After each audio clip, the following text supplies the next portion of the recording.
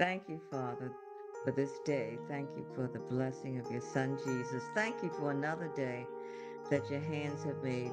We rejoice and are exceedingly glad. Thank you for another opportunity to show forth your love, Father, because your word is full of love, the love that changes us, grows us up, kills us in some ways, the things that need to die. But that love is so precious, it's worth it all. We love you, honor you, and praise you in the precious name of Jesus. Amen. Amen. Amen. Standing on the promises of God. And that's a song. So I'm going to read a little bit of it. It says, standing on the promises of Christ, my King, is even though it says God, who is Christ? He's Lord. So through eternal ages, let his praises ring. Glory in the highest, I will shout and sing, standing on the promises of God, standing on the promises that cannot fail. When the howling storms of doubt and fear assail. That's true. We walk in doubt sometimes. But by the living word of God, I shall prevail, standing on the promises of God. Standing on the promises I now can see. Perfect present cleansing. See, that's that dying Mm. in the blood for me. That's how he cleans us up from our sins. Standing in the liberty where Christ makes free. Standing on the promises of God. Old song, but a very valuable song because it's saying what we need to hear and to understand. When we stand, it's like maintaining an upright position. That's what the dictionary says. But I looked at it and I says maintaining a right position, a righteous position. Because when it's about God, it's got to be righteous, standing on that position. And his promises, it's an assurance that he will do what he says he will do because he is not a man that he would lie. That's scripture. He is God. But one of the most important scriptures to me when I was thinking about this was John 3:16. For God so loved the world that he gave his only son. That what? That whosoever believes in him should not perish but have eternal life. That's the most important promise to me that he could give us eternal life. And that it should be important to you because without that promise, you're like, oh, I'm going to give you ice cream. You're going to have a house. You're going to have a future that's full and rich and bountiful. But eternal life, all those other things are temporary. But eternal life means that when this body, which unfortunately, because of Adam and Eve, is corruptible, is going to fall apart day by day by day. But the spirit that's living within us will live forever. And the life that he gives us is not the life that we can even imagine, is full of the presence of God. And that fullness we will never know until we go home and be with him. But that eternal life could have been eternal life with the enemy, could have been horrible. But the life that he has given us when we believe in him and we accept him as our Lord and Savior, it's a beginning of a journey that has a wonderful, and you can't say ending, it has a continuance that is richer and much more beautiful than what we're going through now. Because of Adam and Eve, this life here is not always that pleasant. I mean, I thank God for my husband, and Mm. I want to say rescue me, but he didn't rescue me, but he took me out of singleness and brought me into this marvelous relationship of marriage. But that was all God. That was a promise he gave me. And I didn't even ask for it, but he knew what I wanted. He knew what I needed, and he gave me that. So I'm thankful for that. But I am more thankful that as the years go by, that I know that I will be forever with him. He's with us now, but he will always be with us. And this life that we're living now, that even in that song says sometimes we have doubts, we have fears, we walk through storms. But when we stand, we stand in the righteousness of God in that position. We can weather anything. In 2 Corinthians 1:20, it says, for all the promises of God find their yes in him. Mac can say, yes, Myra, I'll do this, and he may forget. I might say, yes, Mac, I'll do that, and I might forget. But it says, no, all the promises of God find their yes in him. That is why it is through him that we utter our amen to God for his glory. And because of that, our relationship with God, when we promise each other, Mm, like we're going to obey and honor one another, are committed to one another, we can also say our yes is in him because we make those commitments in him, the marriage commitment. You know, my husband says to me sometimes, I'm committed to you. Now, there might be in those times when we're like kind of rubbing up against each other, and mm, he'll say, no matter what, I'm committed to you. And that's what God says to us. When we accept him, he's committed to us. And what he says to us is always yes in eternal life. It's not that yes that these material things and our relationships with people, hopefully the relationships in our marriages will last forever. And I say hopefully because marriages are not always doing well and people do break up. But when we're in Christ, we could continue to grow and to mature in the things that he has for us, even in our relationships. But that's a two-way street. But in him, there's no two-way street. mm, It says mm, the promises of God find their yes in him. And then that is why it's through him that we utter our amen, amen to God for his glory. Ephesians 6:10, 11, and 13, the strength of standing. It says, finally, be strong in the Lord and in the strength of his might. Our strength is not in ourselves. Our strength is in him. That's why we had to put on the whole armor of God, that you may be able to stand. There you go, the standing, righteousness against the schemes of the devil. I mean, I hate to say this, but in this political arena, we hear so many different things. We don't know what's true and what's not true because some people in that political arena are very adept at lying. It's true. Majority of them lie. But we can stand in the things of God and we can stand against the schemes of the devil. We can discern what's right and what's wrong because that's the enemy, even working through people, even working through our family members. It's not just the politicals, that's Spanish, sorry, but you understand the word. It's in our own families, in our jobs.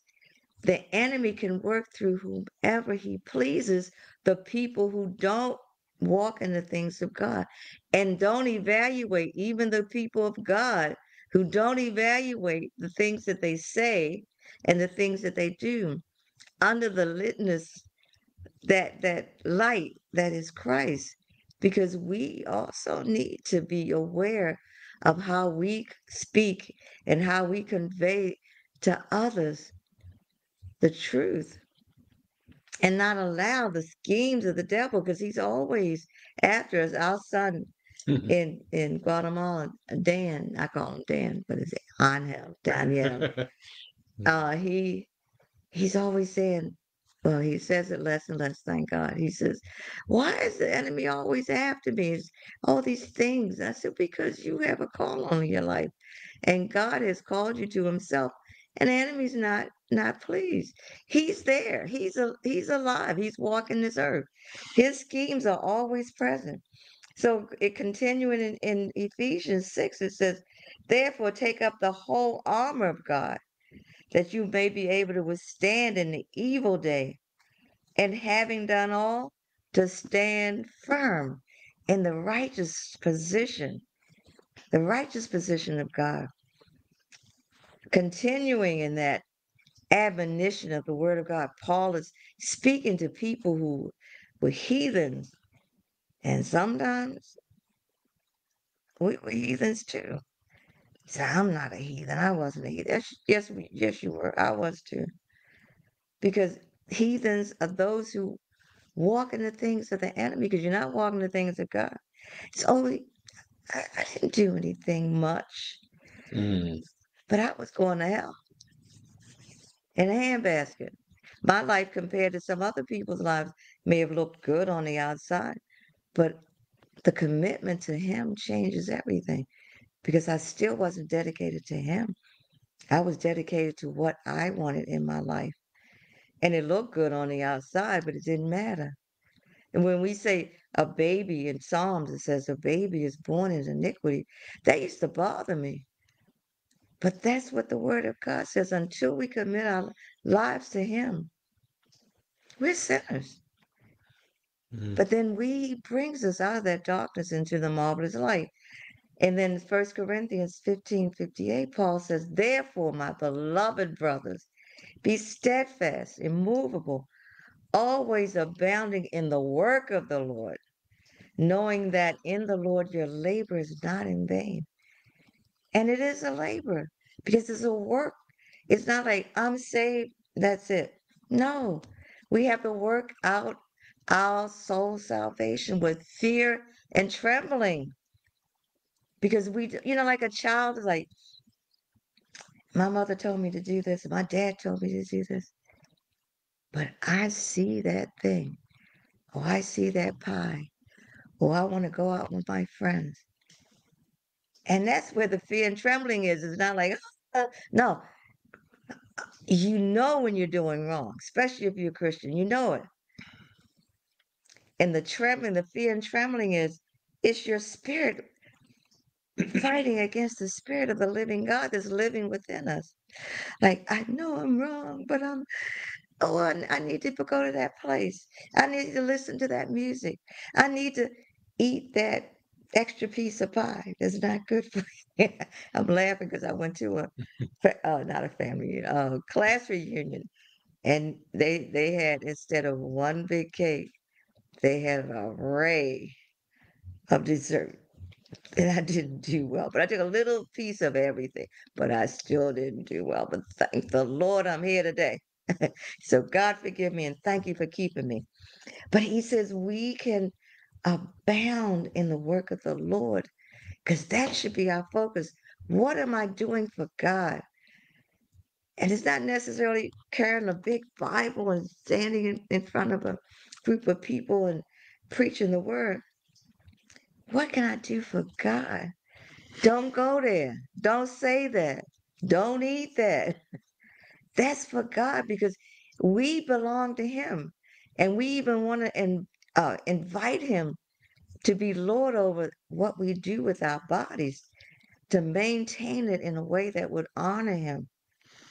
Everything should be about God. Mm. In 1 Corinthians 10:13, I love this scripture because we make so many excuses. Oh, that's just, I'm only human. I'm not perfect yet. But it says, no temptation has overtaken you. That's the general you. That's me. That's Mac. That's everyone. That is not common to man. The temptations come. The enemy knows us. But God is faithful, and He will not let you be tempted. That's a promise beyond your ability. Mm. But with the temptation, He will also provide the way of escape. That's another promise, that you may be able to endure it. That's a promise from God.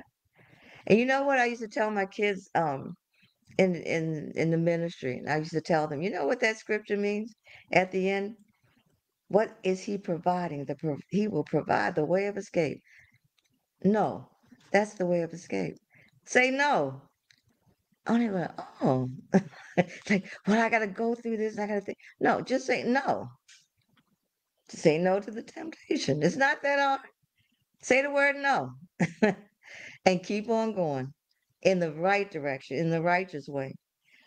Philippians 4 says, and my God will supply every need of yours according to his riches and glory in Christ Jesus. What are our needs? It didn't say our wants. He knows what our needs are. He knows what what our vulnerabilities are. Because we all have vulnerabilities. We're not perfect yet, but we're working on taking our eyes off of those things that so easily beset us, those things that take us off kilter. I know the other day, I don't know what was going on, but I try to walk every day. I do exercises, but I also walk. But this day, I just did not feel good at all. And I was walking, excuse me, and I said, Lord, Mm. I know you want me to do this walk. I don't know why I'm feeling this way from the top of my head to the bottom of my feet, but I know that I'm going to be able to do this, even if I have to slow down a little bit. And I know whatever's going on in my body, you're just going to have to take care of it. And I had to walk, because I knew it was, I just did not feel I was supposed to stop. And I just kept going. And guess what? I, I didn't fall, but I pushed through because I felt in my spirit he wanted me to stand in what I was doing to help me. That no, we're gonna have aches, we're gonna have pains, especially when you get older. It is part of life, but it's not so much about our body, it's our spirit that we need to push through in areas that we know are not things that we should be walking in. We need to push through, stand on the promises that he has given us. I love Isaiah 61, 1 through 3. Now, this is what Jesus said after he had come out of the desert. It's in Matthew's and it's in Luke, but it originally was in Isaiah. So he was repeating part of what was written. And he said, the Spirit of the Lord God is upon me because the Lord has anointed me to bring good news to the poor. He has sent me to bind up the brokenhearted, to proclaim liberty to the captives, and the opening of the prison to those who are bound, to proclaim the year of the Lord's favor and the day of vengeance of our God, to comfort all who mourn. And he stopped. He said, basically, he said another statement about this is that day and closed the book. But in Isaiah, it continues because that was his call. The anointing was on him to do these things. And we were the poor, we were the brokenhearted, we were the captives, we were the prisoners. It's us that he came and shed his blood for. But the third verse just touched my heart. He said, Isaiah spoke this word from the Lord to grant to those who mourn in Zion. Because when I say mourn, I think about this age and this time. There's a mourning going on in the midst of the anger and the frustration that you hear every day or you see on the all the media stuff and on the Facebook and all the it's a mourning. There's no joy. There's a mourning that's going on in the spirit of man, and only God can heal that because it says to give them. This is the ESV is the version to give them a beautiful headdress instead of ashes, the oil of gladness instead of mourning, the garment of praise instead of a faint spirit, that they may be called oaks, oaks of righteousness, the planting of the Lord, that he may be glorified. And we talk about an oak, and when you say an oak, the first impression you get is this huge tree that stands in the midst of everything. Other trees may fall in, but that oak tree will stand forever.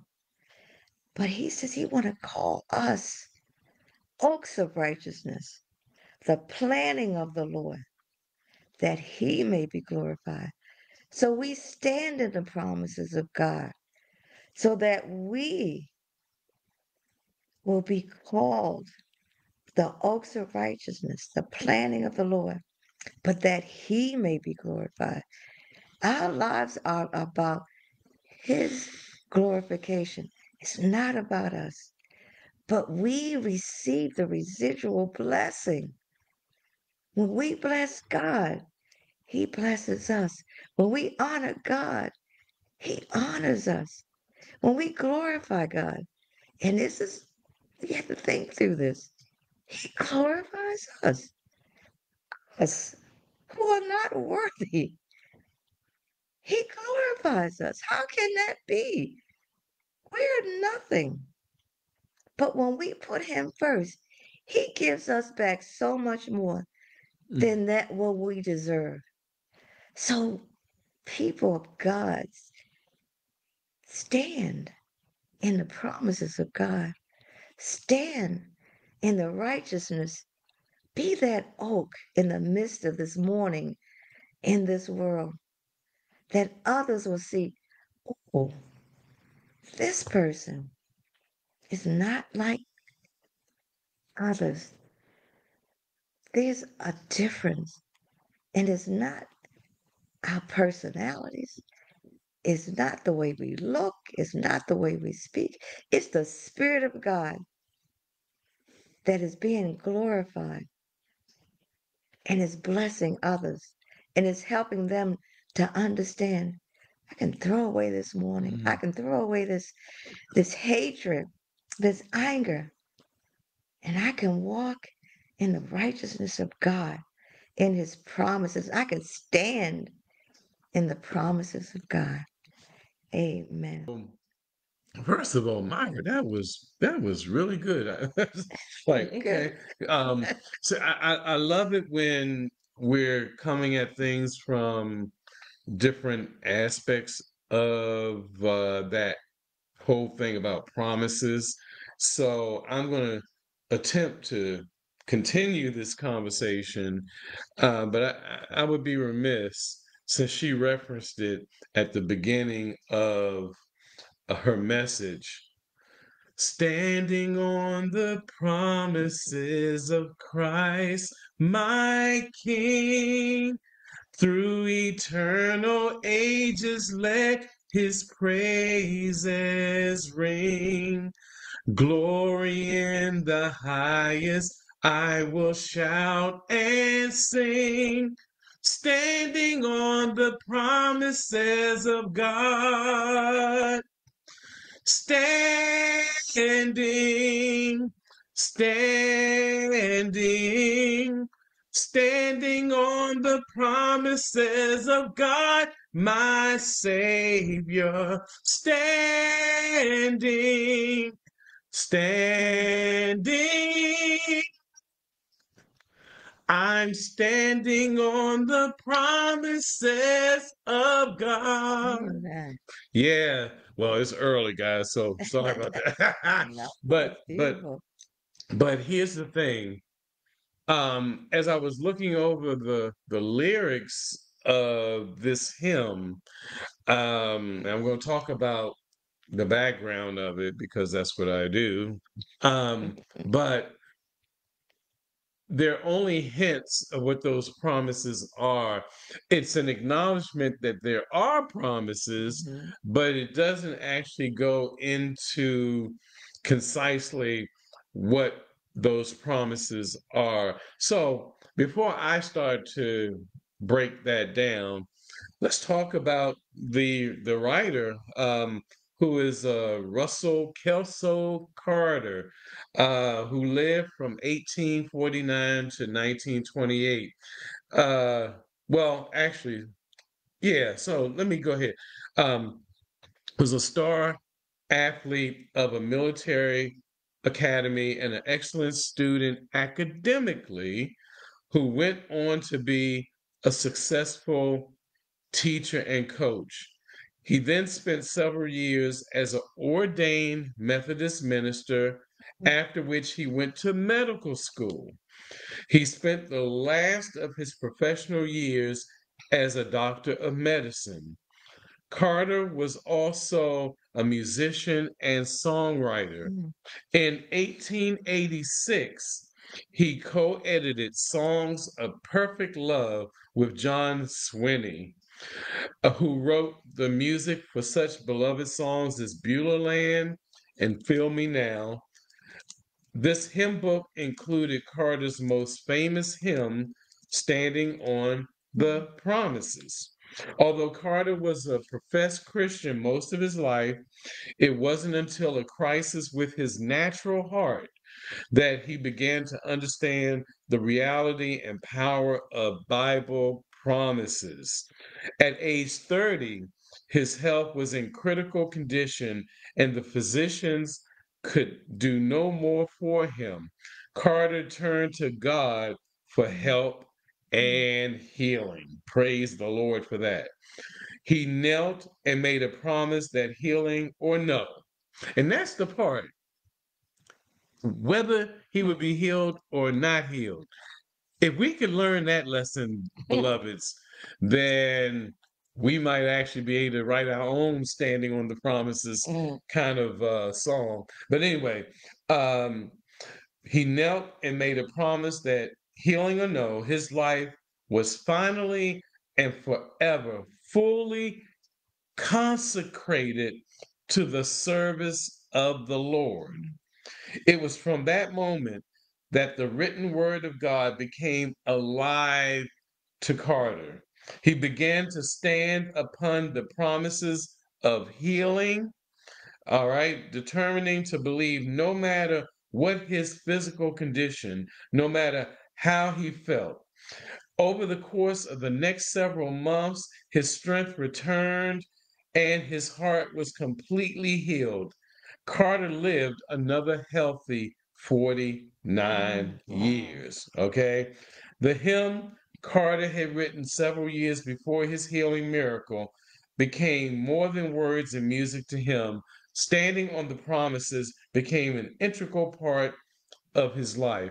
Now I want to say this, and I'm not contradicting anything that's been written here because I believe in the power of prayer for healing and deliverance and all the other things that we attribute to communication with the Lord. But you know what?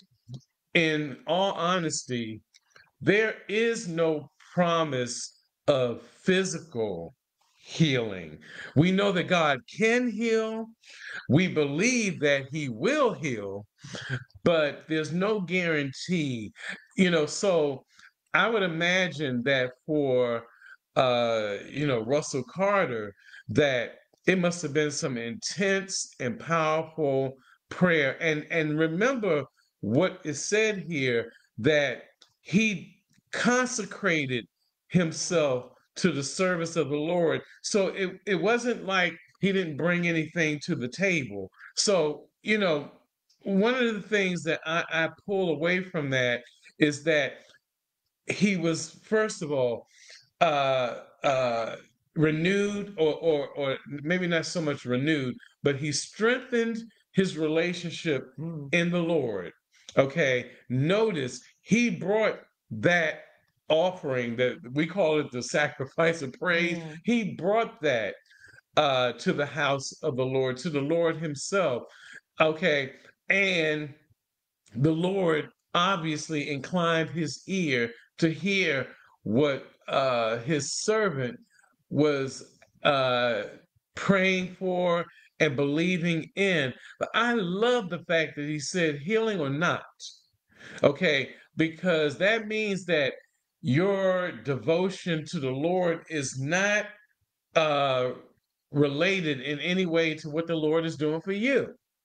It's acknowledging that He is God, and in Him there's no failure. Mm. Which means that what if He didn't get healed? Mm.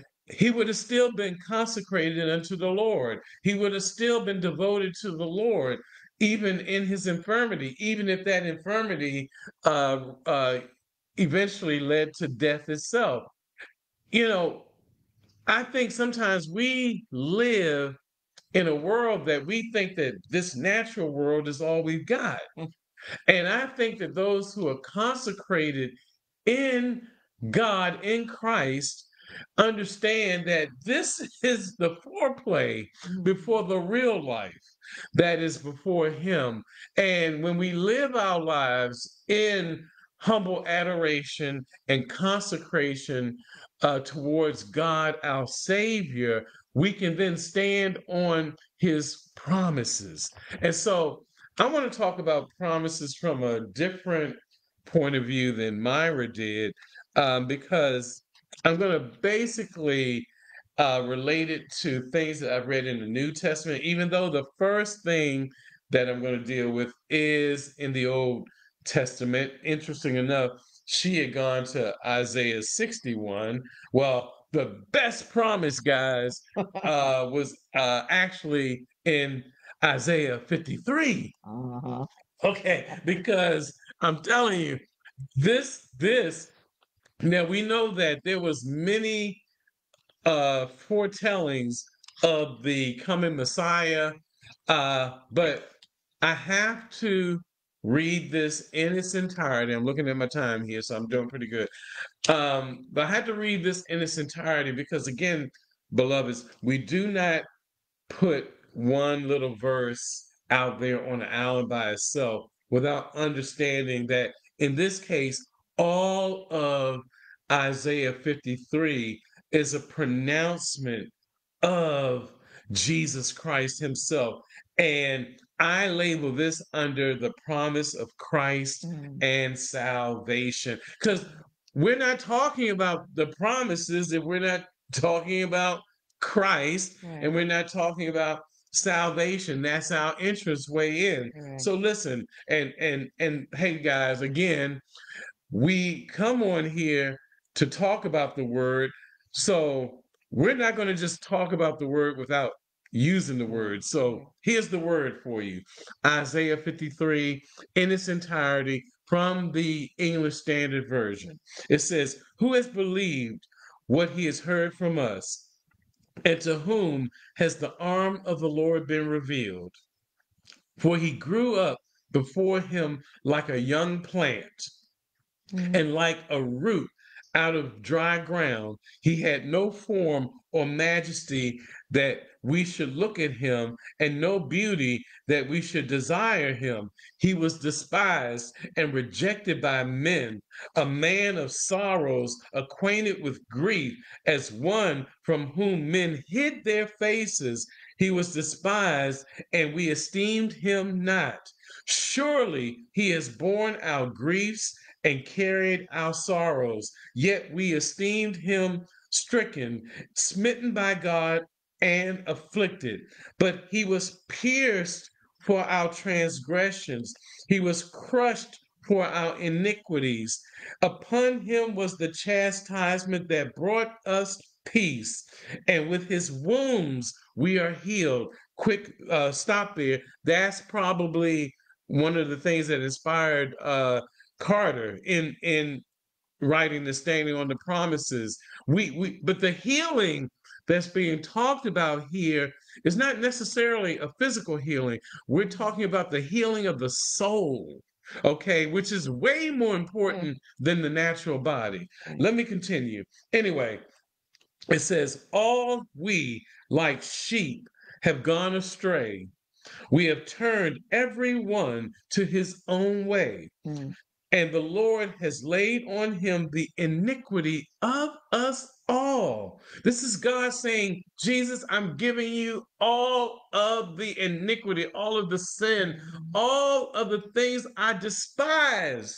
And even though you are the innocent lamb that I brought to the world in the form of human flesh, you are going to take on all of the wickedness, all of the evilness, all of the iniquity of the world forever. mhm, You understand? Forever. All right. Anyway, it says he was oppressed and he was afflicted, yet he opened not his mouth, like a lamb that is led to the slaughter, and like a sheep Mm. that before its shearers is silent. So he opened not his mouth. By oppression and judgment he was taken away. And as for his generation, who considered that he was cut off out of the land of the living, stricken for the transgression of my people, and they made his grave with the wicked and with a rich man in his death, though he had done no violence, and there was no deceit in his mouth. Yet it was the will of the Lord to crush him. He has put him to grief. When his soul makes an offering for guilt, he shall see his offspring, he shall prolong his days. The will of the Lord shall prosper in his hands. Out of the anguish of his soul, he shall see and be satisfied. By his knowledge shall the righteous one, my servant, make many to be accounted righteous, and he shall bear their iniquities. Therefore, I will divide him a portion with many, because he poured out his soul to death and was numbered with the transgressors. Yet he bore the sin of many and makes intercession for the transgressors. The promise, y'all, Mm. the promise is that this Messiah, this Savior, this Lord, this King, this Prince of Peace, Jesus was coming. Literally, Isaiah has laid out the groundwork, everything that truly mattered, everything that we would see fulfilled in the new covenant. God, through Isaiah, gave us the promise that this man was coming. And because he came, we can then go to where Myra was in, whether you read from the account in Isaiah 61 or you go over to Luke. Mm. Notice that, man, when you get to Luke, you don't have to deal with the acceptable year of the Lord, because the acceptable year of the Lord was here through him. That's one of the main differences. He didn't have to say that because the Lord was here in the new covenant, and he is here now in the presence of the Holy Spirit. And so the promise that God has given us, just I haven't even finished yet, but just off the bat, is that this Messiah, this Christ, this Lord, this Savior is coming. He would be despised. He would be wounded. He would take on all of the iniquity, all of the sin of the world. He would be despised and rejected. Yet he did this because of his love for us. If you don't have any other promise related to you this morning, stand on that, because that is the foundation from which we have life and our very being to this very day. I get excited about this thing. Yes, I do. Because this is the real deal, y'all. Amen. This is, when we're standing on the promises of God, the promise was the Messiah. Amen. If we don't have that promise, we might as well not talk about anything else. So, along with that, we also get the promise of the Holy Spirit. All right. John chapter 14, verses 15 through 17 says this: If you love me, conditional, Mm. if You will. you love me. So this is not for everybody. Look, this is an exclusive club, y'all.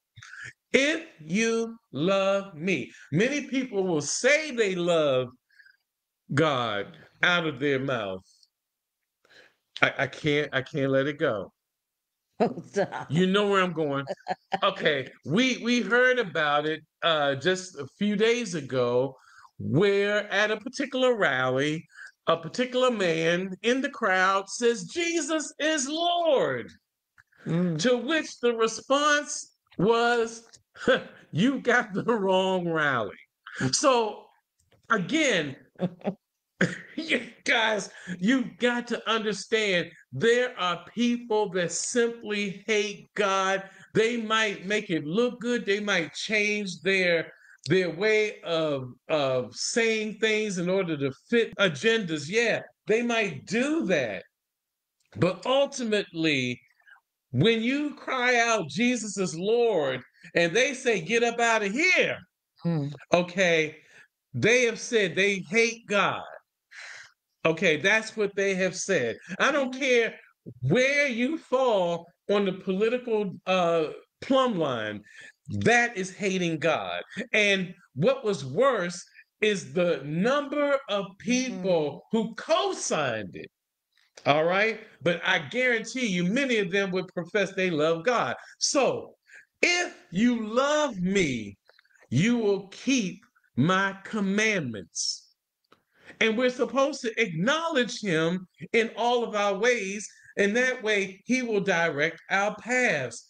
Look at that. Janae is in the house. Anita, all the way from No, Chiquimula. she's in the United States. Oh, she's in the US. Amen. Praise God. Well, she's here with us. Praise God. Anyway, let me continue.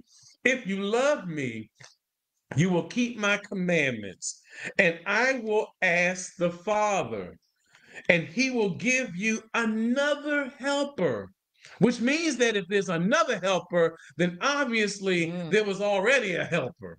All right. And that would be him himself. All right. I'll say he gives you another helper to be with you Ever. forever. Forever.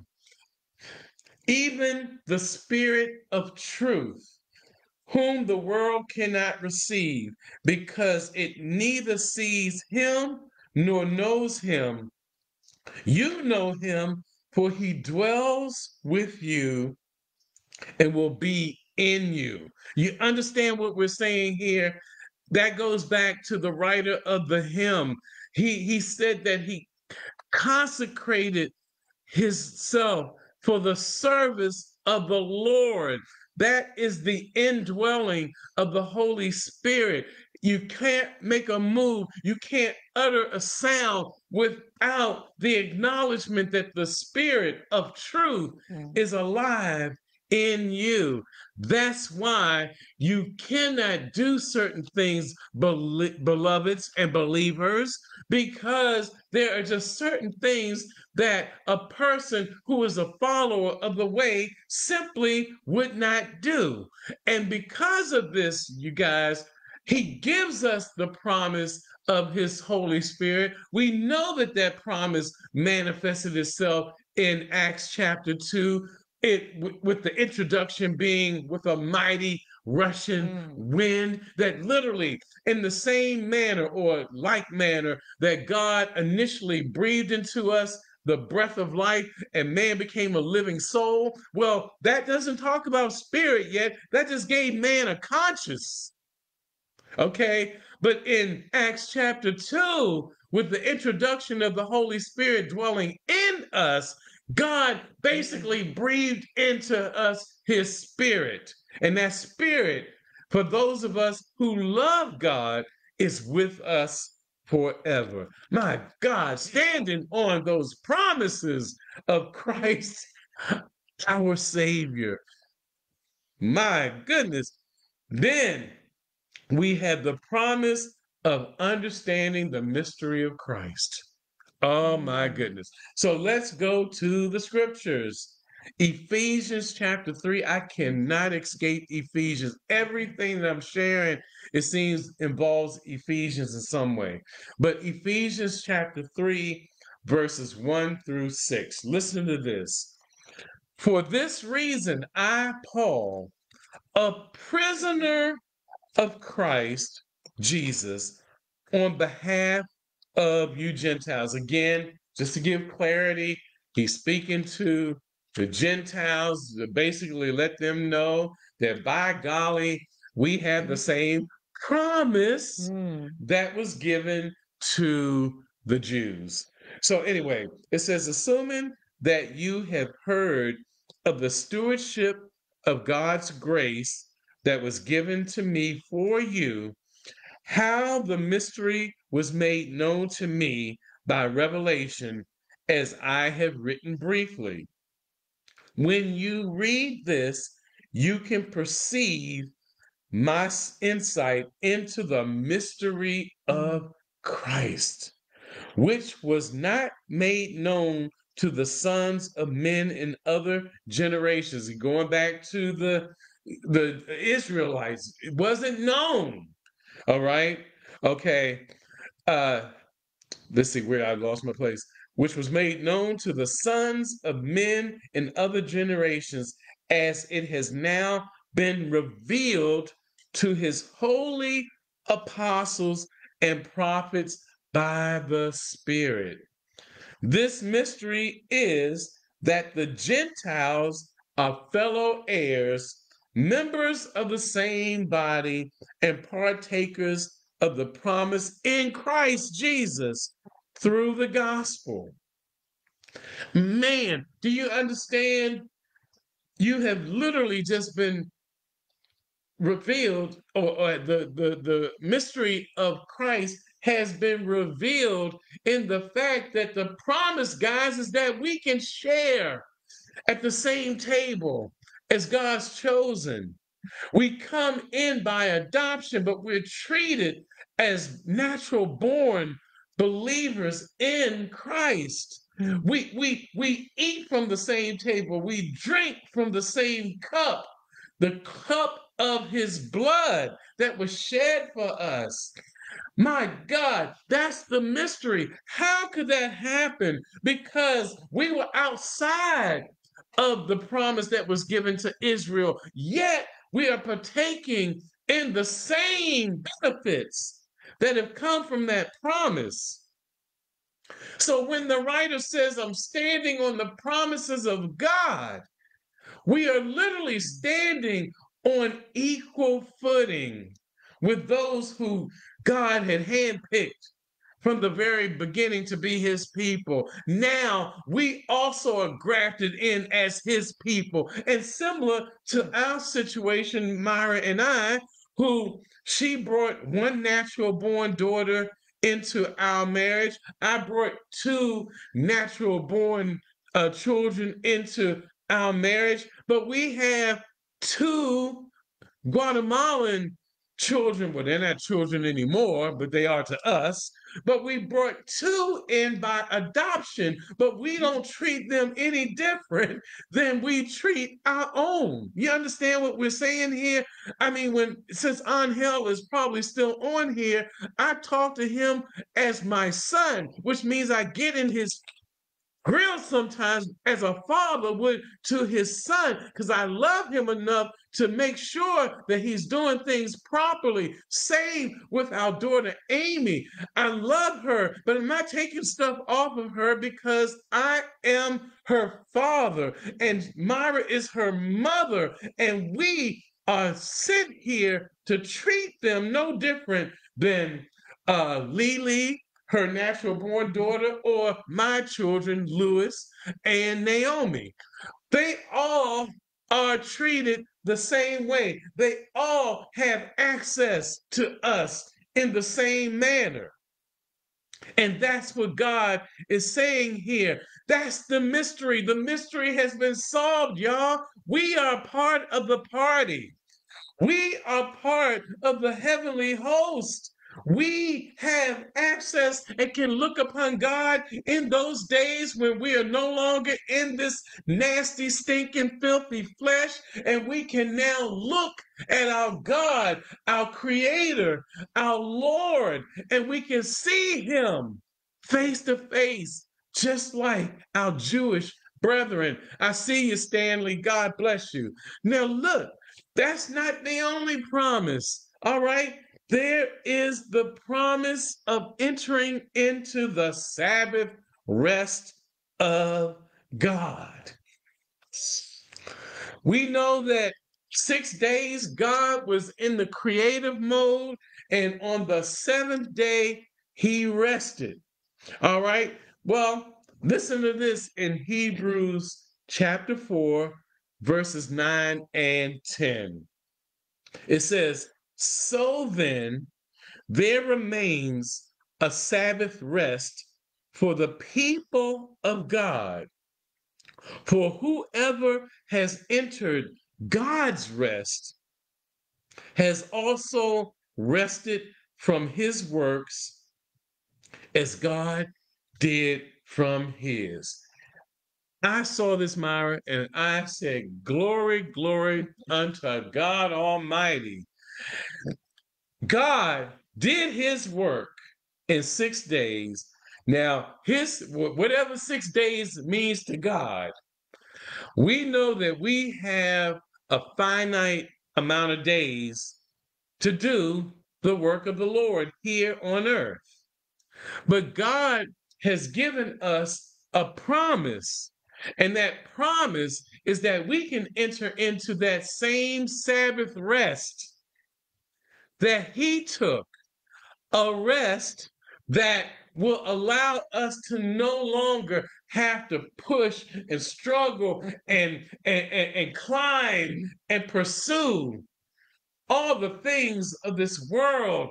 We have evangelized for the Lord. We have prayed, unto the Lord. We have ministered and encouraged folk who are downtrodden. We have clothed folks who needed clothing. We have given food and drink to those who were thirsty and hungry. And eventually that work will cease and we will be in a state of rest where we no longer have to labor and struggle and pursue these things because God has given us a more excellent way in his presence.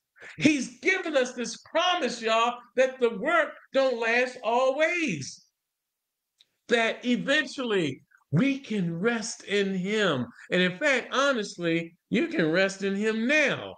All right. But eventually, all of our labor will be proven to not be in vain because we now are resting in the bosom of God. My God. Myra, I tell you, I'm almost done, y'all. I'm almost done because we got to get out of here. But let me just cap this thing off. I mean, there are thousands of promises. I got my mind was just got dizzy after a while. I said, "Okay, Lord, wait a minute. Where do we go with this? How do we condense this in a way that our audience can grasp those things that are most important?" And that's how God took me in this direction to just hear what the Bible has to say about the promises that we need the most. We need to have salvation. We must be saved. Okay, we must have the Holy Spirit indwelt in us. We must also be able to rest in the comfort of God's rest. And because he rested, so we can rest. And that, my beloveds, is standing on the promises of God. We want to acknowledge the writer of the hymn. He just set things up. Again, his story was one that God healed him from an infirmity of the heart. And we believe that, but God does not promise us that we will be healthy in this life. Okay. But he does promise that we can be healed in our soul, and that can be eternal. We know that I always think about Paul. Paul keeps talking about, there's the thorn, and we don't know what the thorn was, but we have to think it's an infirmity of some sort. All right. And we actually should rejoice in those infirmities. I'm going to be straight up with you guys as we close out. Right now, my back is killing me. Okay. I have been working out and lifting weights, and I did a move the other day, and I realized as soon as I did it, it was one of those full body thing with weights. And I realized as soon as I did it, I felt something pop, and I said, I did it to myself. And now I'm dealing with that. But the thing is that whether this pain stays with me or whether it finally goes away, I'm standing on the promise of the healing that God has promised me eternally. So anything that I might be dealing with, or that Myra might be dealing with, or what you guys might be dealing with, it pales in comparison to the glorious eternal rest and healing that will take place because God has promised that for Mhm. us. We pray that there's something that has been said that has encouraged you. We believe in the no nonsense gospel. We pray that we address things that you need to hear. And honestly, if you have suggestions, reach out to us. We want to talk about what you guys want to talk about. Know that we love you and we thank you for spending your Sunday morning before you're headed to your worship services. Thank you for spending that time with us. Uh, with that said, God bless you and God keep you in his perfect peace with our minds stayed on Jesus. Amen. Amen. Bye bye.